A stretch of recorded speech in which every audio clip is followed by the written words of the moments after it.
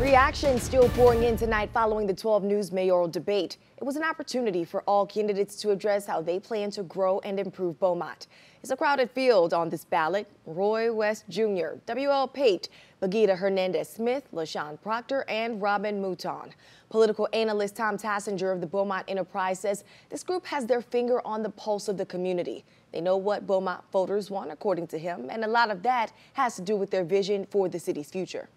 They had some good ideas. They've heard the problems or the challenges, and now the question is, what can the next mayor do to address those challenges and problems and maybe turn them around over the next 2 years?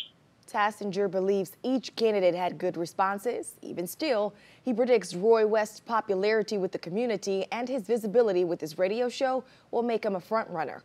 But Tassinger thinks it still could be a very close race with the runoff likely. Early voting continues through April 27th and Election Day is Saturday, May 1st. To find out what's on the ballot where you live, just text the word VOTE to 409-838-1212. We'll get the 12 News election guide sent right to your phone.